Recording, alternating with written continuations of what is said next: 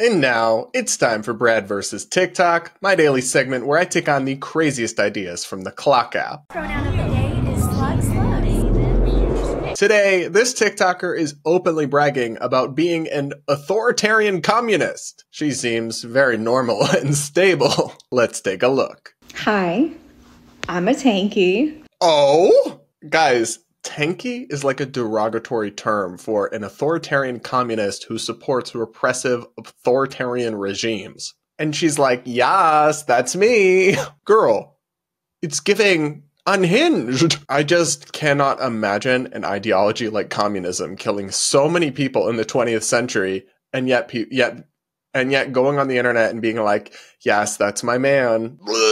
But there's so much more coming up in this video. Tanky is a silly made-up word. I'm not sure who taught the liberals this word, but I want to explain something to you. The type of state that I believe in would be a bottom-up structure where the people who have been most marginalized in our current state have the most authority in the next. Okay, stop for a second. That might sound nice, giving authority to the people who didn't have it in the current system. It might sound nice at first glance, but if you actually think about it, it's kind of insane. I mean, she's openly saying she doesn't want equality.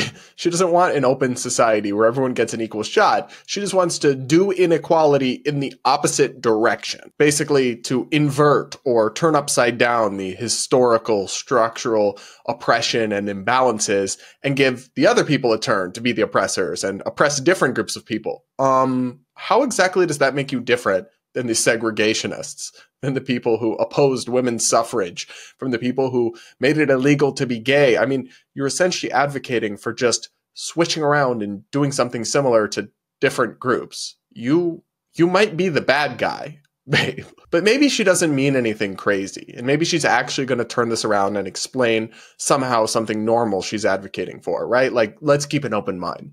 I believe in taking away the car keys of authority and giving it to everyone else. It is far more democratic than what we have in the United States. Okay, I'm gonna let you finish, but we might need to do a little remedial lesson on what that word democratic means. Because if only some people have say over the society or the government and not others, that ain't democratic, babe. And just taking the power from one group and giving it to another, also not democratic. Your Delulu is showing. But we actually haven't even watched the craziest part of this video yet, guys. And that is what I advocate for. Authority is not inherently a bad thing. It matters who has the authority. Like, for instance, I do not believe that white people should be in the vanguard or in positions of authority. Oh? That historically and presently has not gone well. Y'all, my expectations for TikTok are on the floor at this point, but sometimes I still hear and see things that shock me a little bit. And this was one of those things. White people should be banned from, like, being politicians or wielding power or anything because historically and currently that hasn't gone well. Babe, what? Do you hear yourself? You're literally advocating for reverse Jim Crow. It is actually demented and evil to deprive individuals of rights or opportunities because of the actions of some nebulous collective that they didn't choose to belong to. I mean, what you're saying is no different than saying Muslims should lose their rights because a few Muslims committed an attack on society. This is the logic of the racists and the bigots, the people you think you're fighting against. And there's nothing more annoying to me than a self-hating woke white person, really. I mean, they're not going to pick you. They're still going to hate all white people, your leftist comrades. Like, this isn't going to mark you as special or different, babe. It's just not. Now, the final bit of this video is where things get actually kind of frightening. And I believe in liberation by any means necessary. You do not get liberation by saying please. I hope this helps.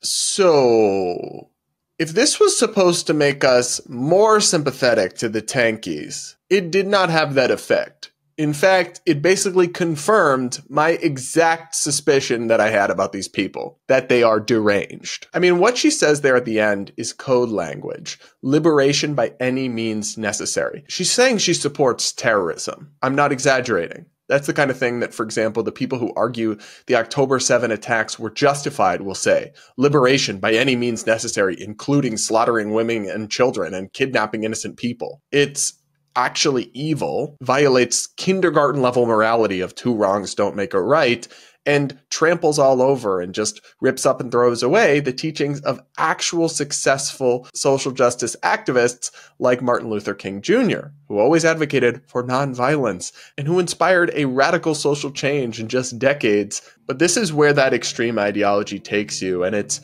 really scary and frightening stuff that is unfortunately somehow allowed to spread all over TikTok. Yet my takes, like daring to say that Zer pronouns are not valid or whatever, that will get flagged and taken down as hate speech. But all this is totally fine. Once again, parents out there, make sure you know what your kids are watching online so they don't end up tankies on the internet. Let me know what you think of this crazy video in the comments below, and do hit that like button while you're at it.